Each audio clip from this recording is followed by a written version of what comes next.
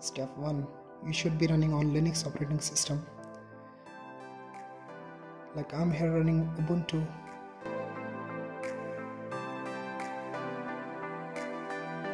Step 2. You need to have GROMACS installed on your Linux machine.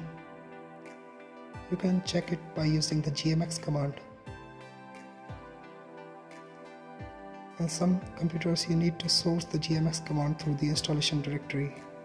Most of the times it is in user local GROMACS bin gmxrc.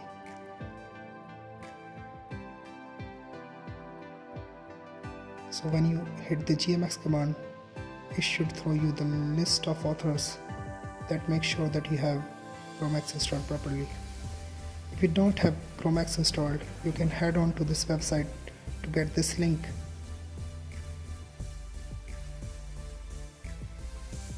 It will help you download GROMACS. Don't use this sudo apt install GROMACS command. This gives an outdated version of GROMACS. Step 3 is to install Xmgrace on your Linux machine.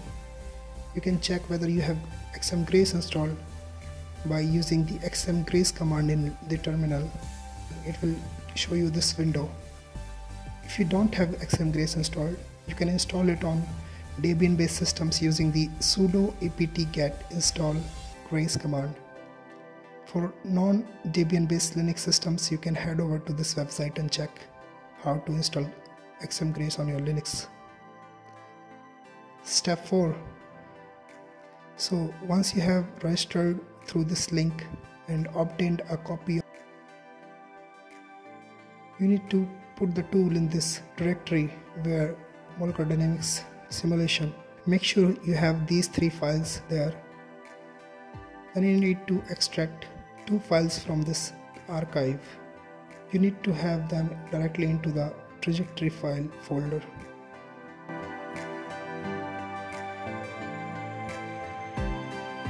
Next thing is to give executive permission to the tool.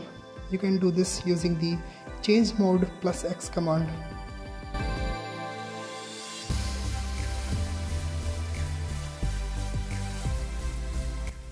So typing this command will give executive permission to the tool,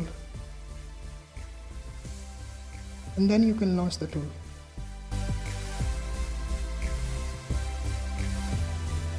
You can then close the terminal. It doesn't matter, the terminal is not required. The tool supports graphical user interface. You can head on to this website for more information.